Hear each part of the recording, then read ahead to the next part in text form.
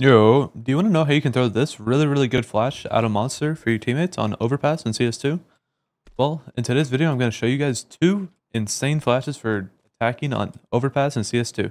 Alright, so first, what you want to do, you're going to get crouched next to this fence, aim at the third tooth, and just do a simple left click. Make sure you tell your teammates though to turn, otherwise they will get blinded. For the next flash, you're going to come to the bottom of these stairs.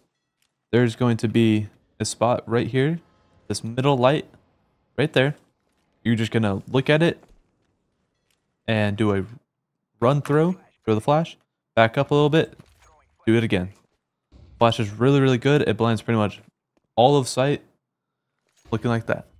But you might be wondering, Keo, aren't there more flashes in CS2 that I should know on Overpass? Well, yes, there are. I'll be posting more videos on those coming soon. Thank you for watching.